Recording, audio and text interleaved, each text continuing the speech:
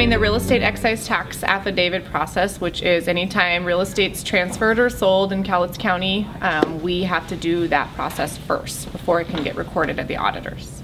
I've been with the county for 8 years now, and the historical experience within the excise experience has always been very cumbersome. It's very archaic and overwhelming with the workload. I think when we did the board, the Kaizen board, all the processes, when you look at it on a wall, it's just so huge to realize exactly how many steps you are doing and being redundant at.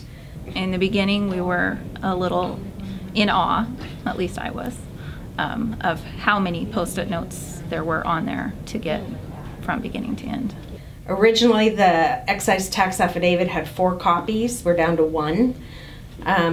Originally, it went to the state, 1 went to the assessor, 1 went to the taxpayer, and 1 came to the treasurer's office. All we require is 1 now. It's scanned, it goes into depository, Laserfish. It gets electronically to the state. It goes through Laserfish through a workflow, goes to the assessor's office. So we don't need all those copies. All we need is 1 now. After the Kaizen, we also included information out here at the front desk, which we didn't have before. We included the REIT forms themselves, the mobile home REITs. We've got some business cards and stuff out there for people. Before, we were actually they would have to wait in line to get any of the forms, then go back and fill it out, and then wait in line to complete them. So this is kind of erasing that wasted step as well.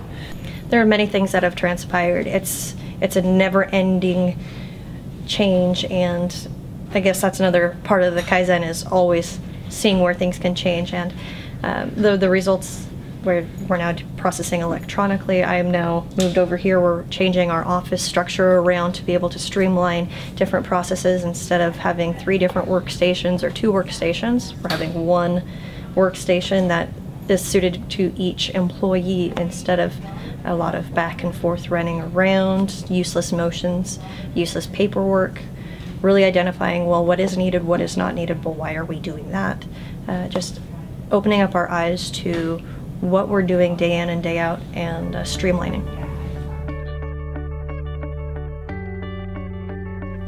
The county started doing training on lean. They had several of the employees went to yellow belt training to become certified as yellow belt in lean. It kind of became contagious. They came back and presented proposals. I actually sent out the list that the county had provided in this training of how to look at your processes, and challenged the office to see if even the people that didn't go to the training could come up with a process and some steps to lean it down.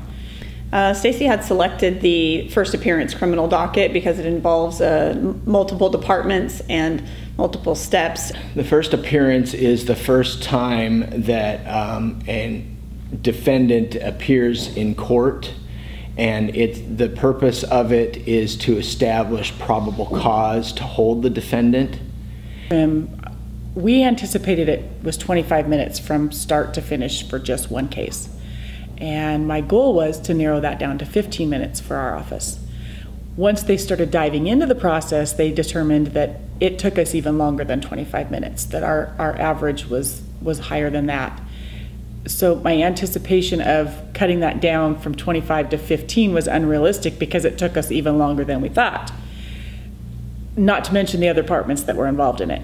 The main highlights were electronically filling some of the paperwork that we do. It was transported by hand across the street multiple times a day. I mean, encompassing more than an hour a day for some of the parties, and it would involve us getting the documents later in the day than was adequate for us. The proposals that we came up with, I don't think were on the table at all before we started the process.